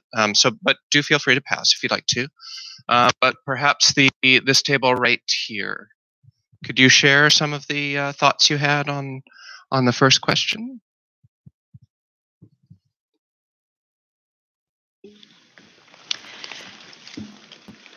Bonjour. Avec ce qu'on a entendu aujourd'hui, on constate qu'il y a beaucoup de projets qui sont en cours pour lesquels nous n'avions peut-être pas le maximum d'informations. Ce n'est pas un reproche. Ça fait seulement état qu'on aurait peut-être besoin d'avoir une forme de recension des projets qui sont en cours dans toutes nos institutions et qui traitent du volet numérique. Quand nous aurons ce portrait, nous pourrons identifier le travail qu'il nous reste à faire. Et dans le meilleur des mondes, parce qu'on pense qu'il n'y a aucune institution qui est capable de traiter tous ces dossiers, ce serait de voir comment on peut atteindre nos objectifs, combler les lacunes en travaillant et en faisant confiance à plus d'une institution pour traiter, par exemple, de tout ce qui touche les Autochtones, tout ce qui touche la musique, tout ce qui touche peut-être des archives, peut-être pas un seul joueur, là, mais se partager le tout, conserver des données à plusieurs endroits, avoir des copies de sécurité. Comme on disait autour de la table, il va falloir qu'on développe un intérêt à la confiance de nos partenaires, parce que souvent, on préfère garder par sécurité aussi, par méfiance. Je pense qu'on n'aura pas le choix compte tenu de la quantité phénoménale d'informations. Ça va être difficile de rester sur nos modèles actuels.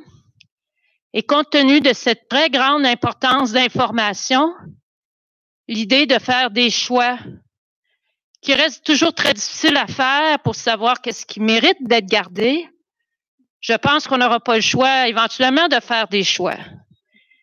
Mais qui va déterminer quels sont ces choix? Je ne suis pas capable de répondre à ça pour le moment.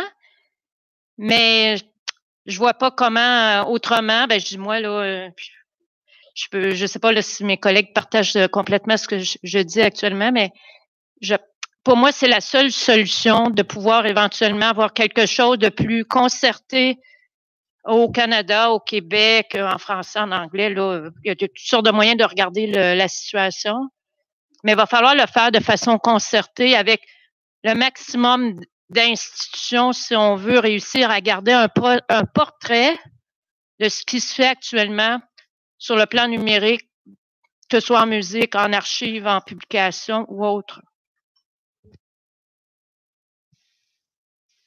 Merci. That resonates with me as well. And I think it's important that you talk about more than just collections. It was practices and what we're all doing throughout the country.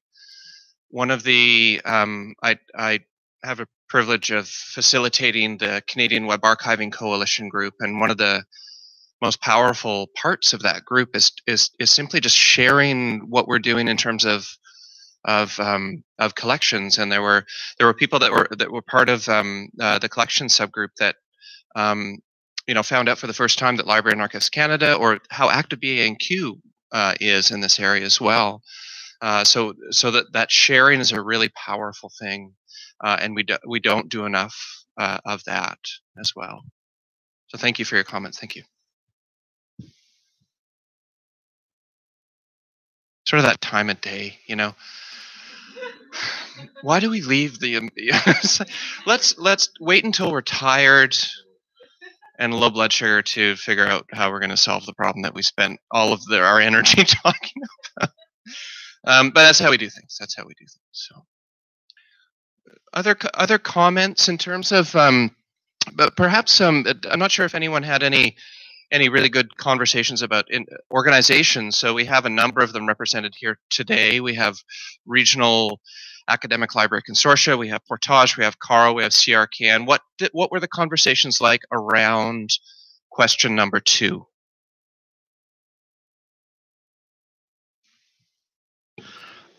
So I think we've done really well in organizing things regionally in Canada, and then coordinating across those regions nationally. The problem we have in Canada is that education is provincially funded. We don't have a JISC, we don't have an IMLS that's a national organization that we could easily hand this off to. I think there's also a question about what role does digital preservation have in the larger RDM funding, that $572 million pot, where there may be a new organization created out of that. Does that make sense for the home to be there, perhaps? I don't know. Thank you.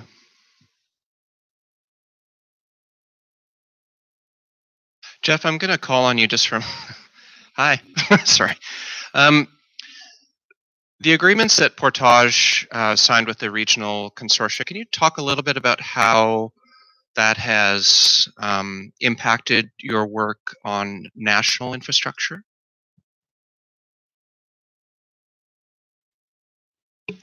Well, I fully agree with your assessment of asking these kinds of hard questions at 4 o'clock on a Friday afternoon after 5 days of travels and meetings. But rising to that challenge, I've been in this position for, I guess, 16 months, 18 months, something like that. And in the course of that time, I think the strength of what Portage has done, or the good successes of what Portage has done, has only been strengthened by our relationship with the regional consortia.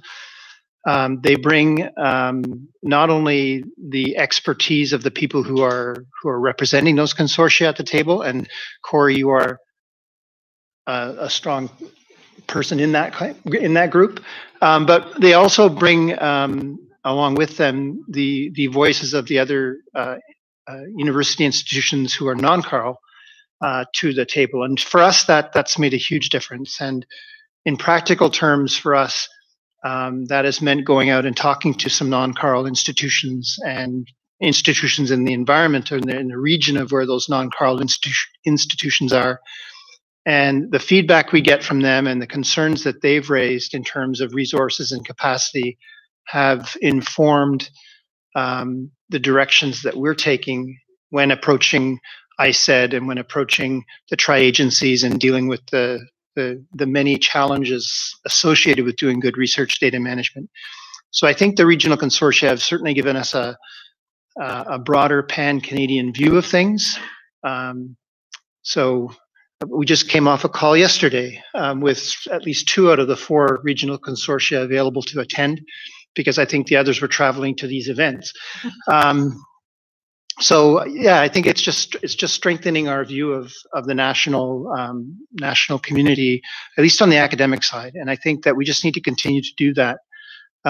Just as an aside, another Another aspect of this, which the groups represented here today haven't encountered or mentioned, is the colleges, cegeps, and polytechniques across the country who are as much under the tri-agency policy as the universities are.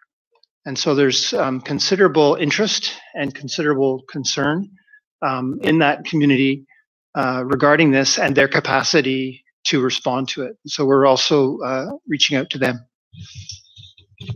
Thank you. Annie. Thanks for catching me while I was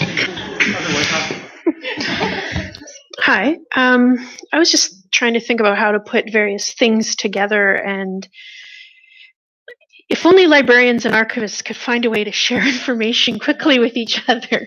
But I mean that sincerely, because I hear about Tim, sorry to use you as an example, but what was Tim doing at Harvard? And that sounds really excellent. And he said, I need people to test and be my user community. And so I think that when at a certain university or library or archive in this organization develops even workflows, methods that need testing, I think we should be in a better position to rapidly share them and test them more quickly with one another.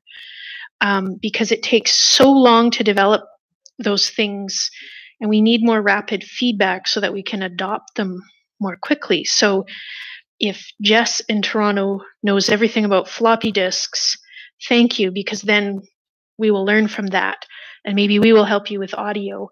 So I see these sort of little pockets of expertise developing, and we need to understand to really mobilize and share the information more quickly and help each other develop those things and then benefit from what other people have developed. So that's the coffee talking. And I don't know how to make this happen, but it seems to me that Carl is an appropriate organization for a more rapid dissemination of at least knowing who these people are, what are they working on, and how might they be applicable to your organization. Thank you. Other comments? Jeff.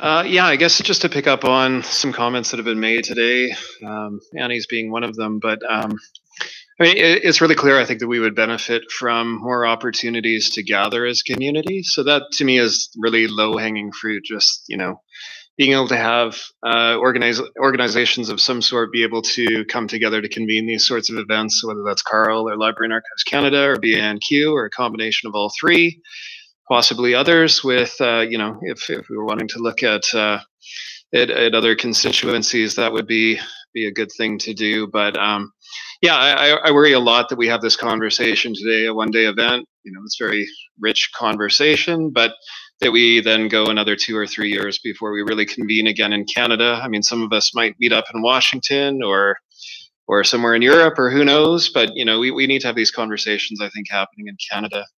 I was just going to mention as well, I think Cliff threw out some very thorny issues for us to think about, but we do have some activity happening in the space of preserving digitized items, things that are converted from physical to digital, but we really, I think, as a country, owe it to ourselves to come to grips with all of the digital production that's happening, the born digital materials, and try to come up with some strategies that allow us to be a bit more transparent around who's doing what in terms of archiving or attempting to curate, archive some of this material, and where the big gaps are that we're missing. And I'm talking about that quite broadly. I think if we really take a step back and look at the full spectrum of materials being produced, that we'll see some pretty enormous gaps.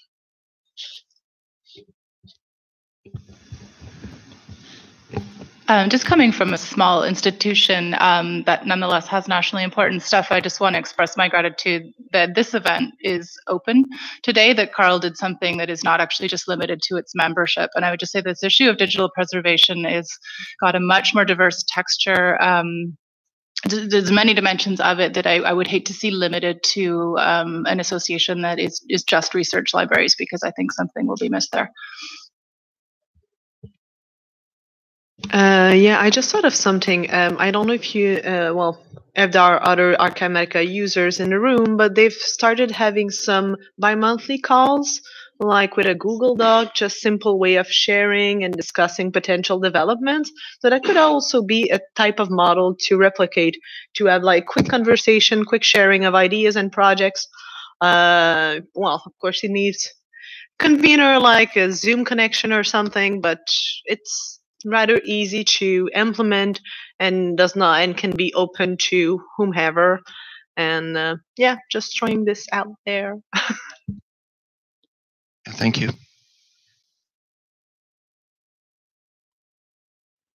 Jeff? One other thing that came up at our table was the need to develop the human resources necessary on our campuses to respond to the needs of preservation. And one approach to that we thought of, particularly in light of the recent announcement of a SSHRC connection grant program for research data management, would be to have something like a data curation network style workshop in Canada, English, French, maybe repeated several places across the country, but sort of stepping up to 20,000 feet on that same question. One of the things that I think I'd be concerned about is that, much like the RDM funding call that came out from Canary a while back and has recently come to fruition, and I don't know if it's announced yet or not, is the notion of not duplicating effort and rationalizing somehow the kinds of ideas and suggestions going forward from this community, so that we don't end up competing against each other, and rather we combine forces and have a stronger application rather than having two weaker ones.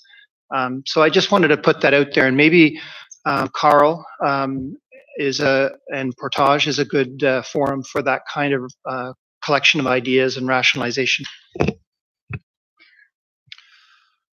Thank you, Jeff. And we're at 4 o'clock. Are there any other any final thoughts before we move to closing? Closing comments from Clifford Lynch, I should say. Yeah. Okay. Well, thank you so much for your thoughtful responses. A lot of this information is going to come back to the Digital Preservation Working Group, and I do believe there is going to be a publication come out of the day in terms of what was discussed and what next steps might look like. So, Lee, should I pass it back to you? Thank you very much, everyone. So I'm just going to take the mic for 1 second while Cliff comes over, and partly for the people who are leaving, just so you know, there will be an evaluation form going out after this event, and there will be a notes comment box. So if there are thoughts that come to you as you're heading home or on the plane, or who knows, you know, sometimes it takes a little while for these thoughts to fully form. Please put them in there, and we'll definitely look at those as well. So we'll consider everything we've heard today, but we will also look for those kind of a few hours later, or tomorrow, or Monday, or whenever you get to filling that out. Though I hope it's no later than Monday. So on that note, I will pass the mic over to Cliff. Okay, and then I'll give it back to you when I'm done.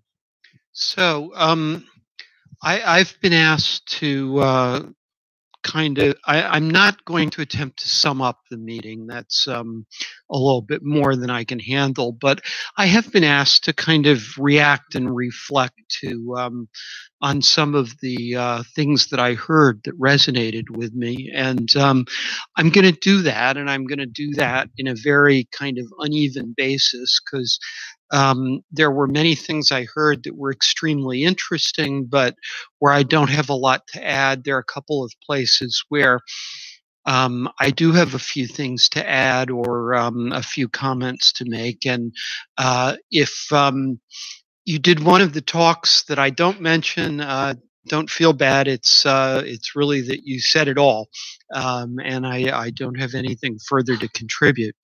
So the survey of digital preservation is fascinating, and I'd love to see similar surveys for other countries, and I'm really looking forward to seeing the final results of that. And I wonder if somehow that can't serve as a model, perhaps, for other people.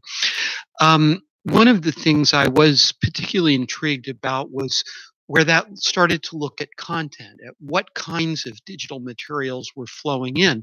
And it was striking to me that the two top categories, if I read that correctly, were basically personal papers, in other words, special collections material, and organizational and institutional records. Both of these are places where you sort of can't avoid the digital because those are just the nature of those collections. Those materials are changing, and there's just nothing you can do about it. But it was striking to me that those were the two biggest categories. Maybe that should tell us something about our priorities. Maybe that should tell us something about where we're not dealing with things. It might be very useful to think about exactly how you're faceting those questions and how you're framing them. And particularly if you revisit some of those questions, you might think about whether those that taxonomy is the right one. Off to another topic. It seemed very clear from the discussions this morning that the whole question of cloud storage and what is it and what to do with it and where it's appropriate is very much in the air. And one of the things that's striking to me in listening to these conversations and to many other conversations about cloud storage is that everybody has a different definition of cloud storage. So I think you would be well advised in advancing and clarifying your work there to come up with some kind of shared taxonomy of different kinds of cloud storage so that you can get your categories right. I would note that there are, I believe, quite similar discussions going on in the States within the National Digital Stewardship Alliance. They have a cloud storage working group. And I honestly, I read the minutes of those. I never have time to participate in the calls. And I honestly don't know whether there is some kind of liaison between the work you're doing and the work they're doing.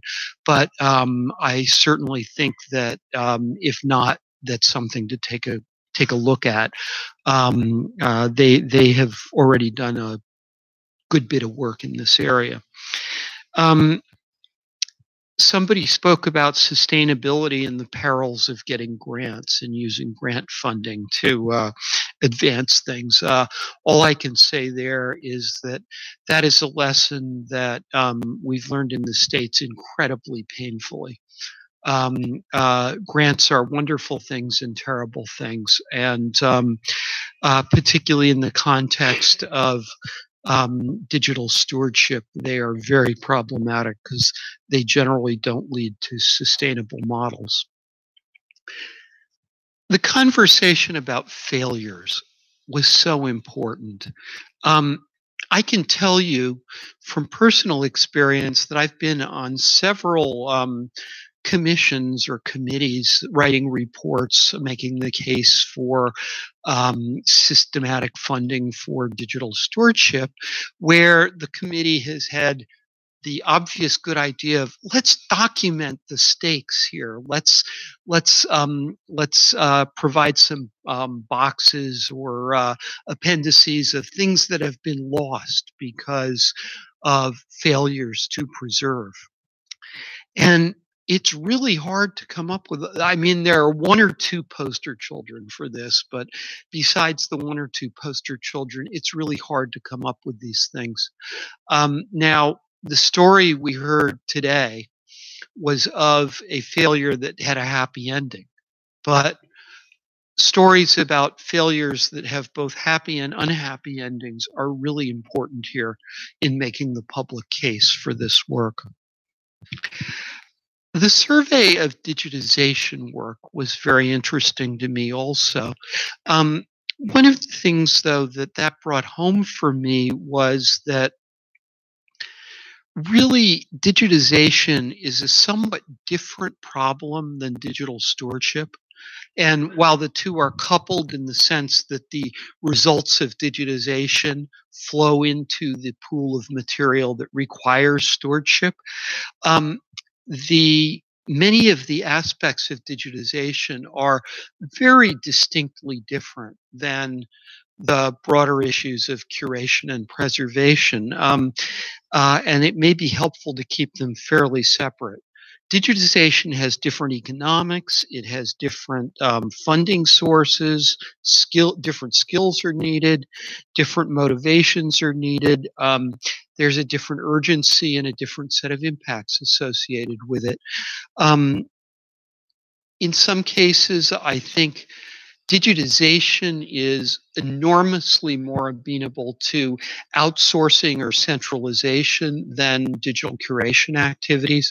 For example, I cannot imagine anything sillier than every institution in a country developing local expertise and specialized equipment to deal with the menagerie of odd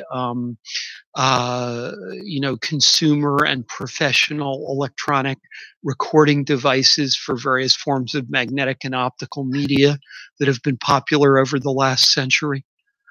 That's absolutely crazy. I mean, you outsource that in 2 or 3 expert places, and the economics are much, much better, I think. Let me turn to the 5-minute talks, the fast talks. Those were really fun and really interesting, and I would like to comment on all of them, but I'm not going to.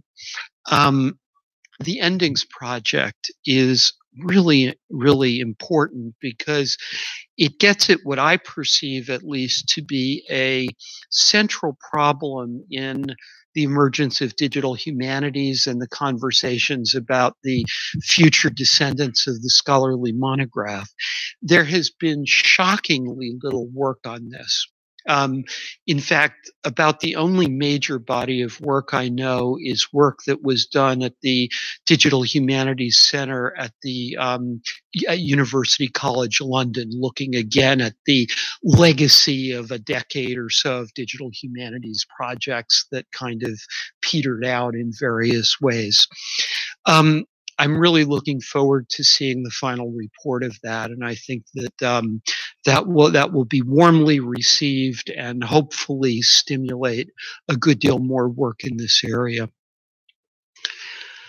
I really welcome the discussions about legal deposit in the digital world and about the strategies around outreach to content creators, recognizing that content creators are not necessarily always the same people as content owners and content distributors.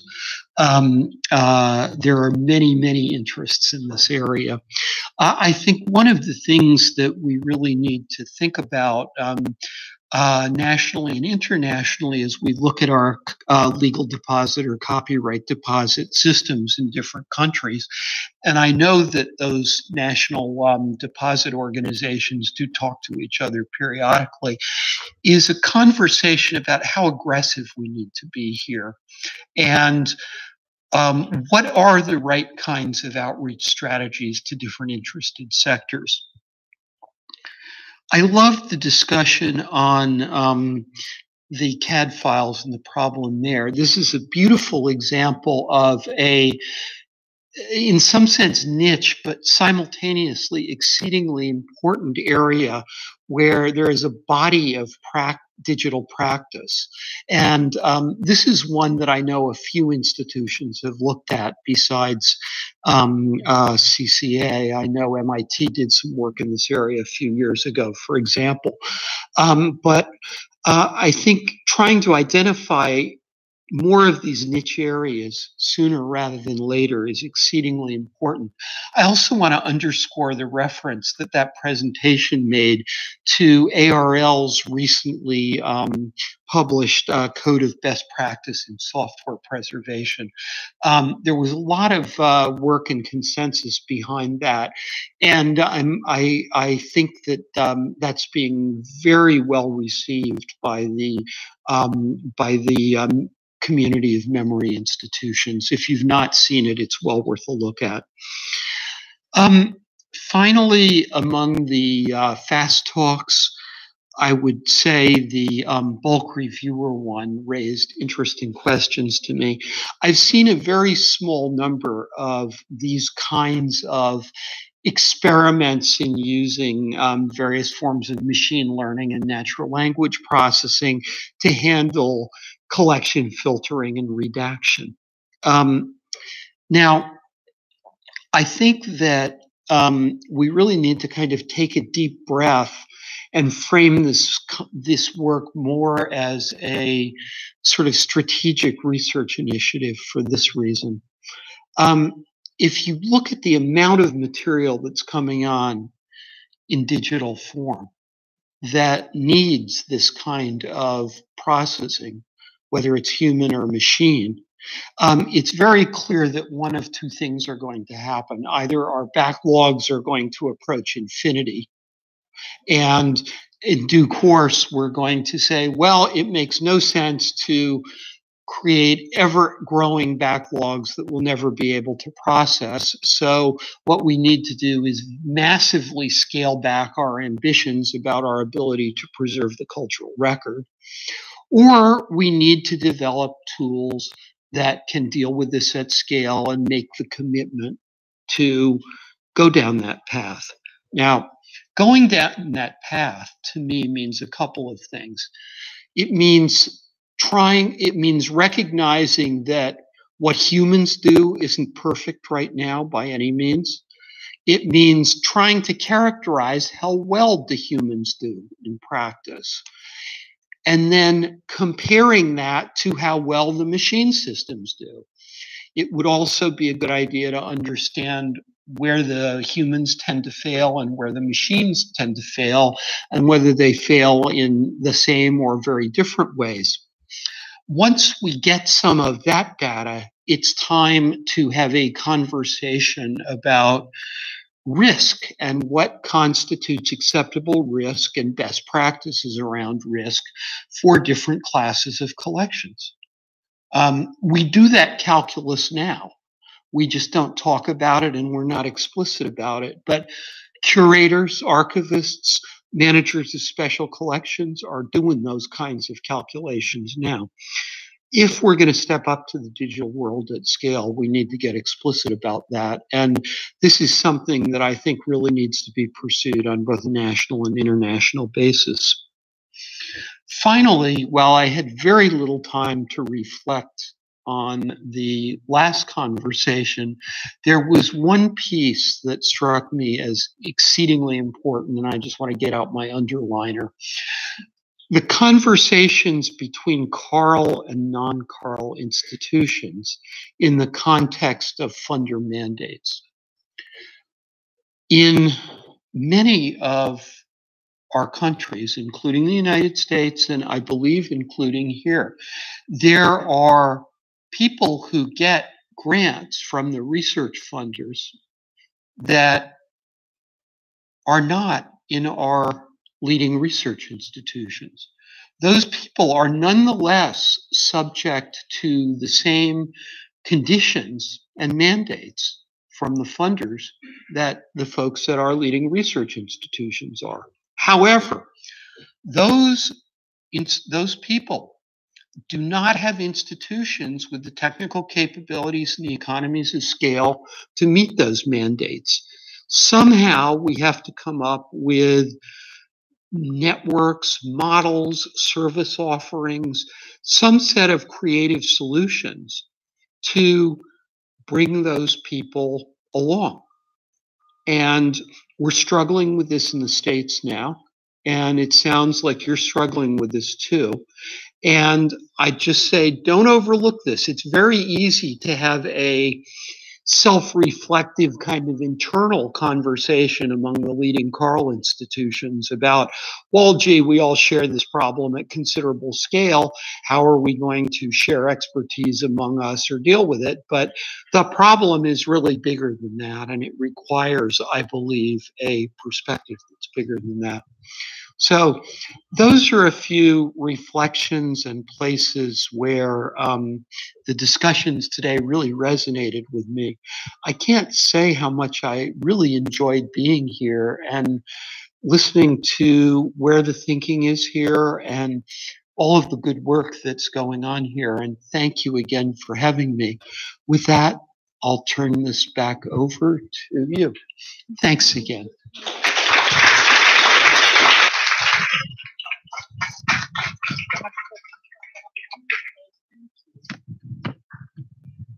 Thank you so much, Cliff. We're really lucky to have you here with us today.